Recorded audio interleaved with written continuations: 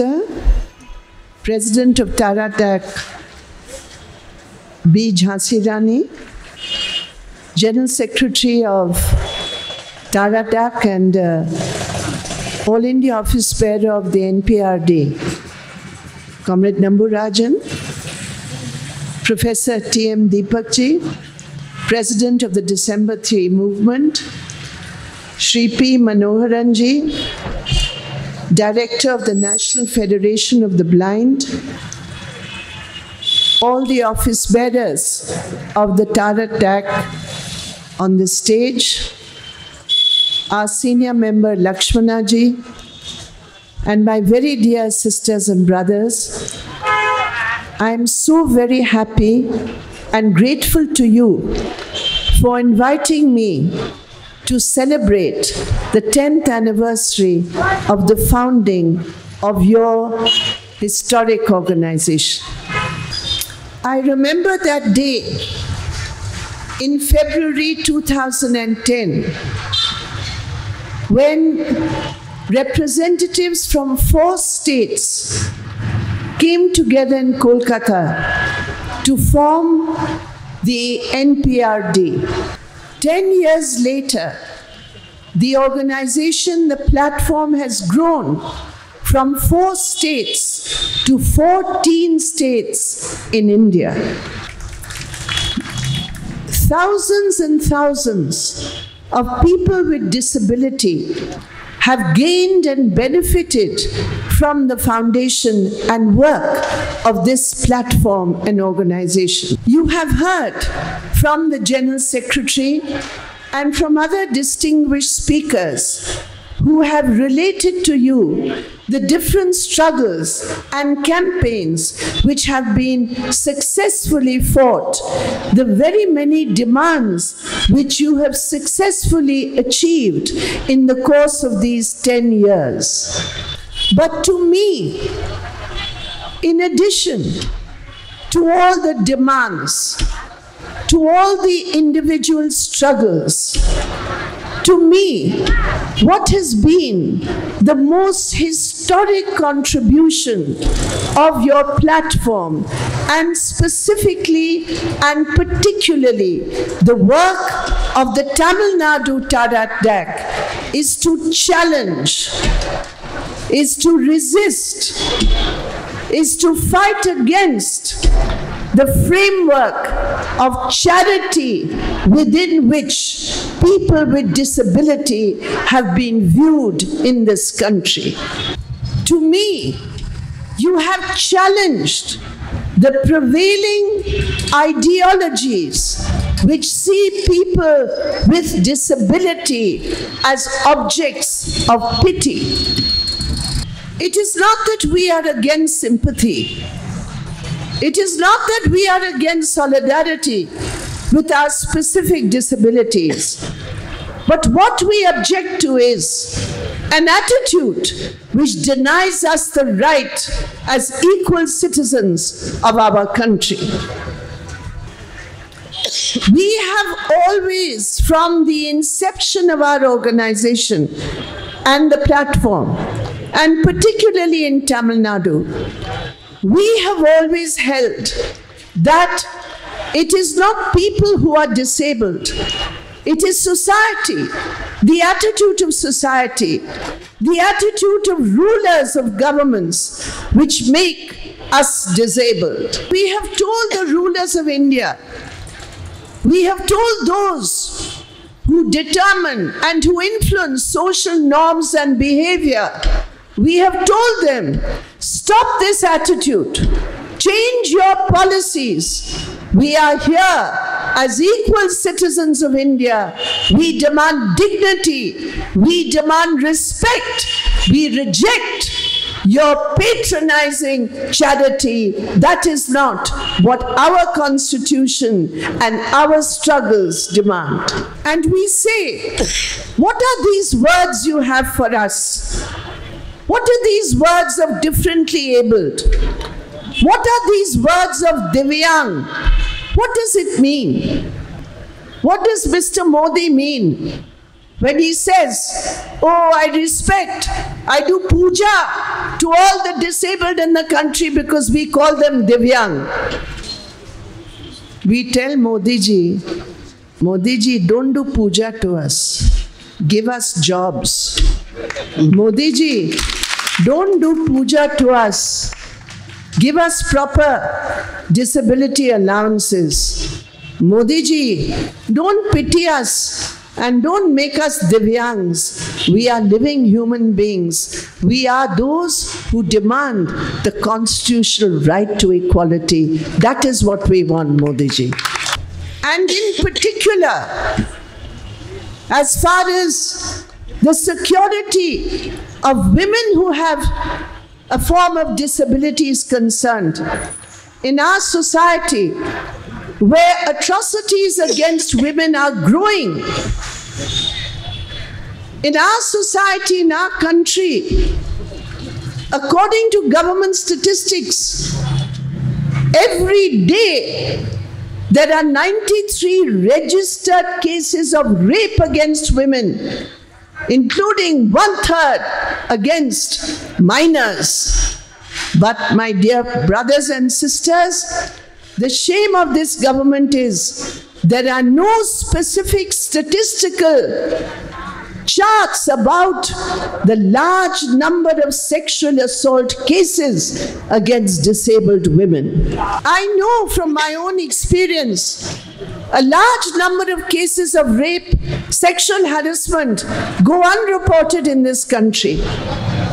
And therefore, it is essential for the governments at the center and the states to have a much more sensitive mechanism of helping any person who is disabled, who is suffering because of her disability, unable to speak about it sometimes, unable to describe what happened to her. These are the basic issues that we require to be resolved. Mr. Modi and Mr. Amit Shah, the Home Minister of India, who has no idea about the suffering of disabled women. I remember the Krishnagiri case, when a young girl from a very, very poor family, a landless agricultural workers' family, when she was brutally attacked and raped. It was Comrade Namburajan and Aidwa together, the organization, the platform and Aidwa together, who took up the case.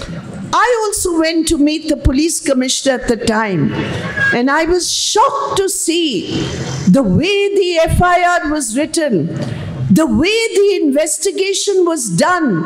It seemed that the entire system was so bereft of even one bit of sensitivity to the suffering of a hearing impaired girl who could not even describe what happened to her. Shame on this system, which is so insensitive to the suffering of a disabled girl who has faced a sexual crime. So the important work you have done is the work of number one. Firstly, you have changed the whole discussion on disability, transformed it from an issue of charity and welfare to an issue of a right-based movement on the issue of citizenship, on the issue of equality, on the issue of the fight against discrimination.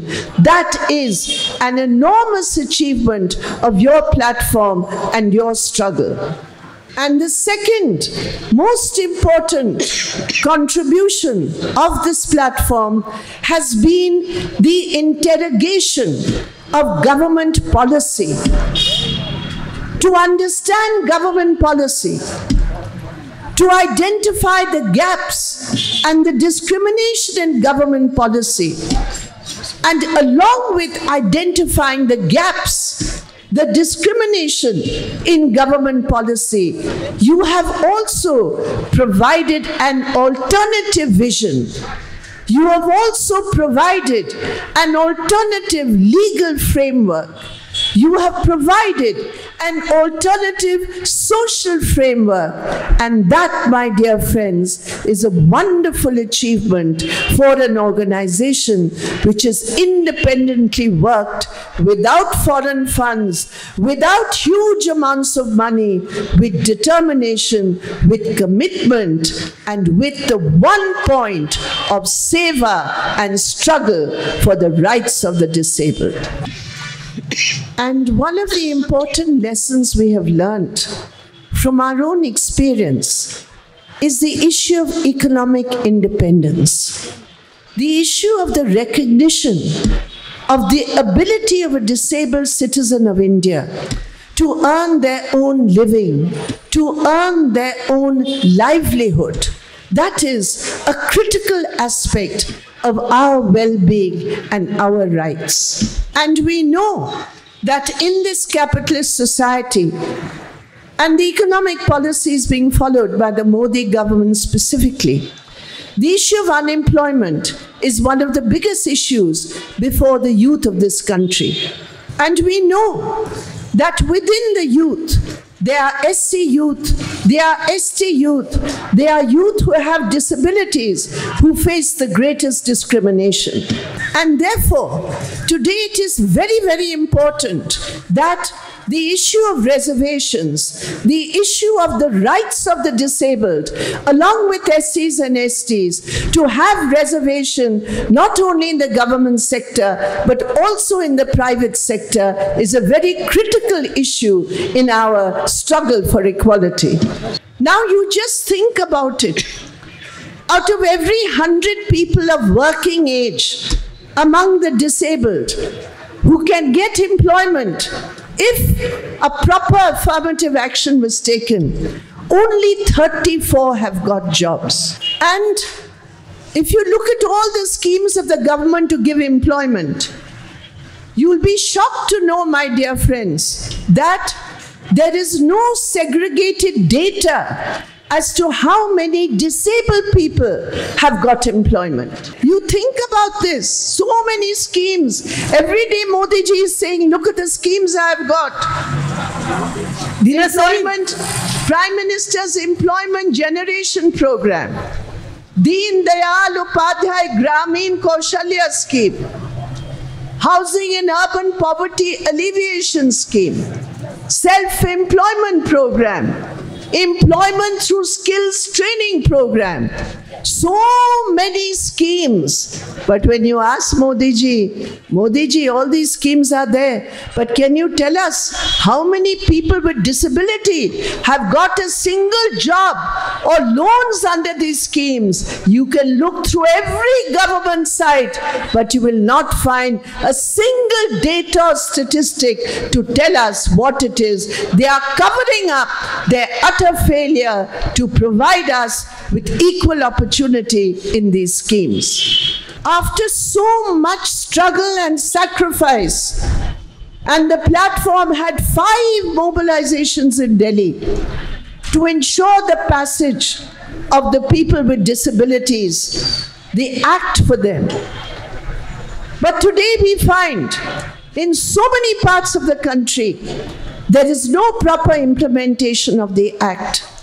And here in Tamil Nadu itself, we find that the rules which are to be framed for the act have got so many problems with it that instead of adding to the rights, they are subtracting from those rights. Therefore, the demand to implement a 4% reservation for employment for those with disability, the demand to extend the reservation to the private sector, the demand to ensure that the rules for the implementation of the Act in Tamil Nadu, along with your Charter of Demands, are going to be the way forward to take our struggles forward. And we can do that with our struggle, with our organization, and most importantly, with united struggles of all sections of those who suffer different types of disability. And in that, I must say, and I must congratulate the Tamil Nadu TARATDAC. For what? All over the country we find that instead of coming together, we have found in many places that different sections of the people who have disability are fighting their own battles. Those who have hearing impaired, they are fighting their battle. Those with other types of impairment or disabilities are separately fighting their battles, and that weakens the movement. But here, my dear friends, in Tamil Nadu, you have created a platform which has brought all sections of those who are affected with any kind of disability on a common platform, and that is actually the way forward. I have seen the growth of your organization. Today, because of your hard work, you have established 36 committees in 36 districts. District committees. You have units in over 250 taluks. You have more than 1,800 branch unit committees. This is a matter of great pride, and I believe that it is your hard work, it is your sacrifice which is taking forward the struggles of disabled people for dignity, for equality, and for equal rights. I again congratulate you. I congratulate all your office bearers, your leadership, and all of you as members of this great organization. And I'm sure that 10 years down the line, you will be not only an example in India, but all over the world. People will quote your experience as the best example of the struggle for the disabled for equal rights. I thank you very much. And once again, my warmest greetings for your many, many achievements in the last 10 years. Thank you. And I thank Sri Sundar for the sign interpretation and Professor Chandra for her wonderful translation. Thank you.